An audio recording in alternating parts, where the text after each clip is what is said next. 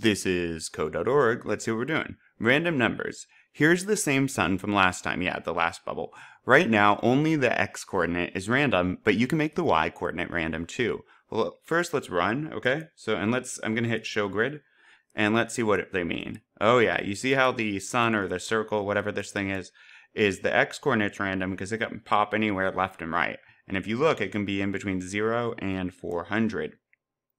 All right, so for the y, use random number for the ellipse y parameter.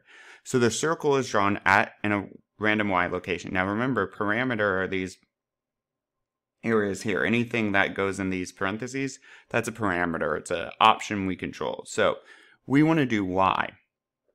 Well, for an ellipse, it goes, right, ellipse x, y width, height. If we want to randomize y, well, here's random x here, 0 to 400 for x. This is all x, right? And then the second blank, not the second blank of random number, the second blank of ellipse, this, because this random number block is in the x value, we need a random number block in the y. And how about we do the same, 0 to 400, because that's the size of the screen. So now it should be able to go all over the place.